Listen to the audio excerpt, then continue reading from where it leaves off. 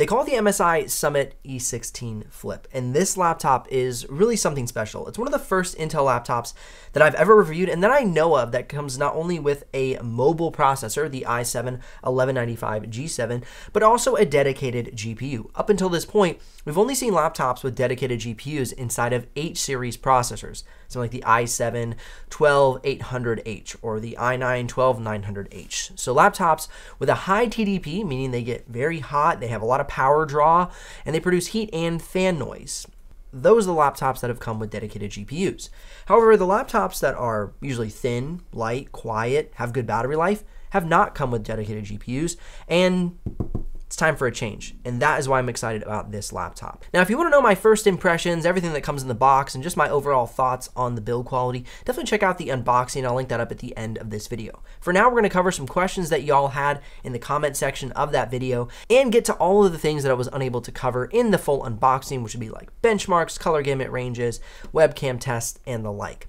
So let's jump right into it, and let's check out the color gamut range of this screen. And this is something that I have been impressed by. It has almost 100% across the board. However, the Adobe RGB is 91%. Great screen brightness, a low delta E, so they've put a great quality screen on this laptop. And of course, it's a 16:10 aspect ratio at a 16-inch screen, which is becoming quickly my new favorite. This laptop is a 2-in-1 laptop. And it does come with the MSI pen. I'm not going to cover all the details on the 2-in-1. If you want me to make a full video about that, definitely comment below. If I get enough interest, I'll make a full video about the touch screen and the 2-in-1 capabilities of this laptop. But just so you know, it comes with the pen, and of course you have the 2-in-1 functionality of the Flip, aka the E16 Flip. Now, in regards to the webcam, here's a quick sample for you. Here is the webcam on the Summit E16. Definitely grainy, but the color is good. It's very accurate upon, what my color complexion actually looks like. And I was able to test the speakers as well. So here's a quick sample of the audio coming out of the speakers.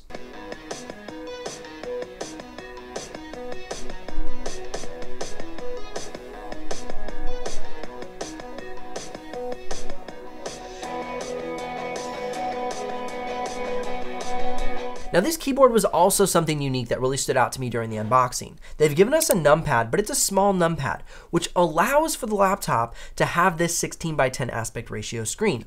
If they gave us the full-size keys on the numpad, it would have extended the laptop probably about a half an inch, which would have given us that extra half an inch wide and thrown off the 16:10 aspect ratio. So I love how they've done this small numpad on the keyboard deck in order to give us that nice tall screen that I have become very fond of throughout the past year. Now, keep in mind, this keyboard is quiet. However, I'm not loving the small trackpad. I've heard rumors that MSI is going to be dropping a larger trackpad on some of their newer models. And when that happens, we'll be getting the laptop in the studio and checking it out. But I would say one of my biggest complaints of this laptop, which I actually do enjoy quite a lot, we'll talk about that more in the benchmarks, why I think this is such a standout laptop. However, this small trackpad really gives me a little frustration, if I'm going to be totally honest. Now, in regards to typing on the keyboard and using the trackpad, here's a quick audio sample for you.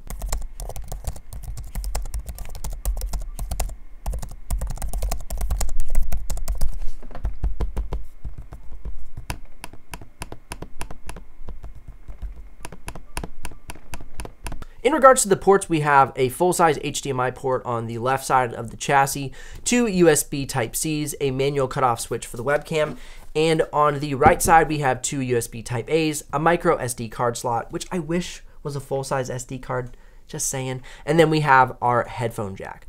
Now, something I like to take a look at here is how thin and light this laptop is. It has a dedicated GPU, and it still has a nice thin chassis, and it does not weigh too much, especially for a 16-inch laptop. I recently reviewed the MSI Creator Z16, and it was thin, but it was a little on the heavy side. So I like that this laptop is a little bit lighter than that laptop. Now, one area of concern that definitely popped up in the comment section was this vent on the top of the keyboard deck. Everybody was saying they were concerned that that's going to blow hot air onto the screen.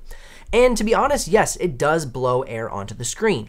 But because of the thermal temperatures, which were actually quite excellent on this laptop, due to the mobile processor, the air blowing onto the screen was not in the 85 to 96 degrees Celsius, like we see in the H series processors with something like the Asus Zephyrus M16, where it's blowing very hot air onto the screen. This laptop is blowing about 70 degrees Celsius onto the screen. So the difference in heat from the bottom of the screen to the top of the screen is about 5 to 7 degrees Celsius. Nothing drastic. However, if it is a concern to you, I did want to note that yes, it is blowing hot air onto the screen. And maybe in the future, we'll see better thermal solutions for this. Now, while we're talking about the thermals, we're going to pull up the thermal results, fan noise, and export time for 4K so you can see those results. And it was quite impressive to see a mobile processor with a dedicated GPU exporting around the 3:45 to 4 minute mark with a quiet fan noise and cool thermals. I'm very excited about this laptop for that reason alone, that we have never seen a laptop up until this point that not only is cool and quiet, but also still holds great performance inside of Premiere Pro while 4K video editing. So this is a really unique and special package. It's not the beast of beasts in regards to 4K video editing laptops, but what it provides you with is a quiet laptop with cool thermals and still great performance. Now, if you're curious about the exact pricing and availability of the MSI Summit E16, you can head down in the description below and click that link. Now, one area that I wasn't able to test during the unboxing, it was of course the battery life. And this is one area I wish was better. And I believe the reason that this is not as good as it could be is because there's not a mux switch available on this laptop.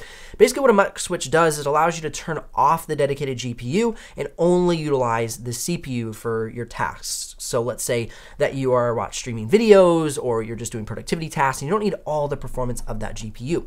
A mux switch would allow you to turn off the GPU and just cruise on the mobile processor.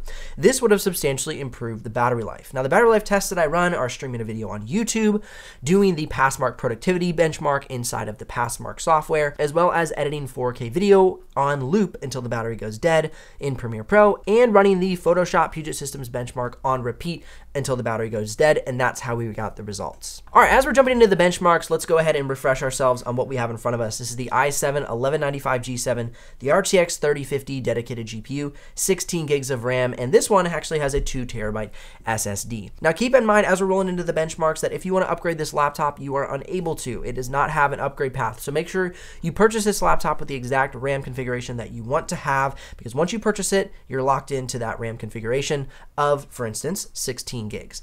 Kicking things off in the benchmarks, let's jump into Cinebench R23. And for the single core performance, it keeps up with every laptop I've had on my channel, even something like the Apple MacBook Pro M1 Pro or M1 Max. It's scoring a 1506 compared to the 1534 from those newer laptops. So single core performance is great. Where we see some dip down is going to be in the multi-core performance because we only have 4 cores and 8 threads. This is an area I feel Intel is still lacking in with their mobile CPUs. I wish they would give us 8 and 16 cores, so basically doubling that, and we would see fantastic performance out of these laptops. So hopefully in the next iteration they up it and we get some things. I've seen some 12th gen coming out, especially with the mobile processors, and I've seen some with 8 and 16. I can't wait to get my hands on those to see how well they perform. Now moving on to the Geekbench single core and multi-core, we're seeing the same thing, good scores in Geekbench single core, but then lower scores in the multi-core.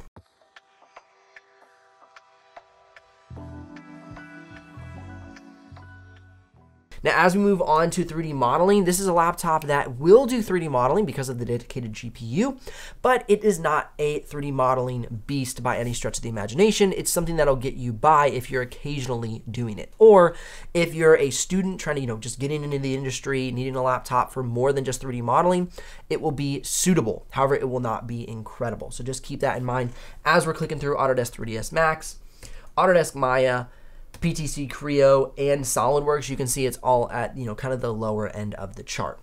Now moving on to After Effects, this is an area that I was really excited about because with the dedicated GPU, you give yourself about a 100 to 200 point boost above other mobile processor laptops because of the dedicated GPU. It just allows the After Effects program to run more smoothly on some of those more complex processes that happen inside of After Effects. Now moving forward to 4K video editing, the export times are good for 4K.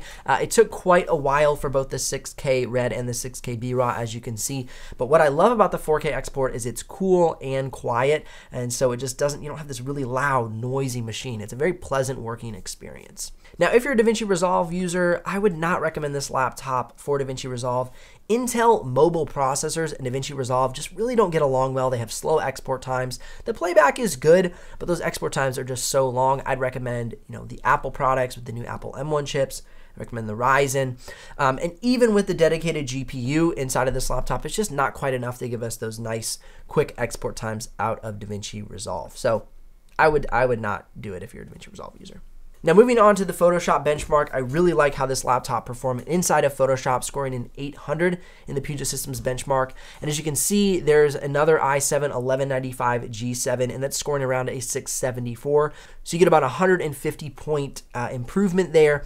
So there's certain tasks inside of Photoshop that do benefit from a GPU. Now, they also benefit from an integrated GPU inside of something like an i7 1195 G7. So when you add the dedicated GPU, those tasks become even more efficient. I've actually made a full video about that, integrated versus dedicated GPU for creators, and I'll link that up at the end of this video if you're curious to check that out. Would love to know your feedback, questions, and comments on this laptop. Otherwise, links if you're ready to make a purchase, likes if this video has brought you some value, and subs if you don't miss out on the future uploads. I'll see you here in the next one.